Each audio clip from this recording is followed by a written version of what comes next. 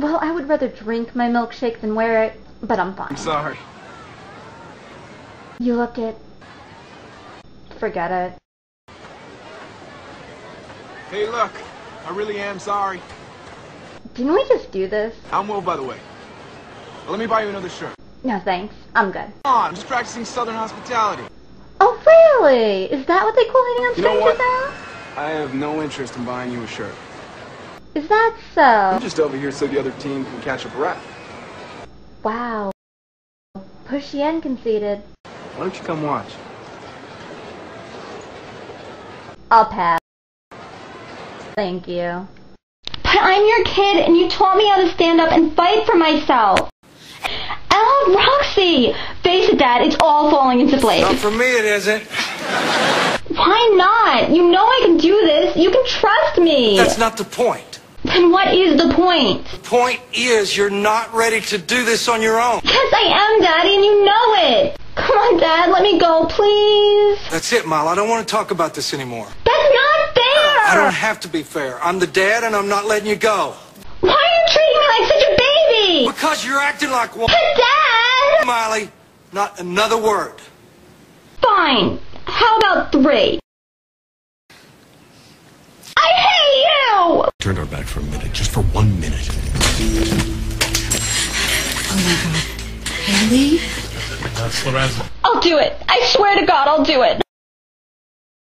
You don't believe me. Nobody does. So I swear to God, I'll stab myself. Dr. Karev, Alex, I need you to put that down.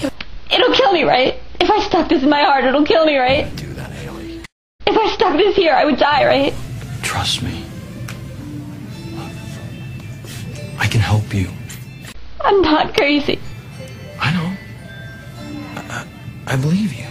Everyone outside thinks you're crazy, but something's going on inside, and none of us understand. So we need to figure out what that is, and the only way we can do that is if you put that down and let me run some tests.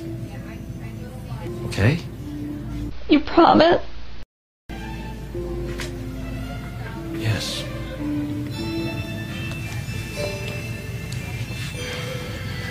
Just put it down. It's gonna be okay.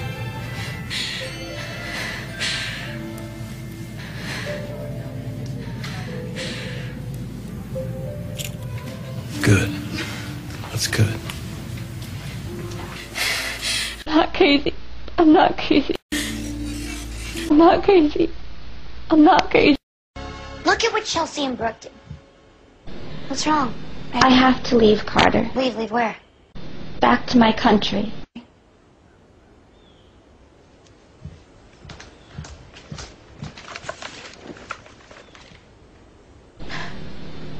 General Kane is forcing my mother into marriage.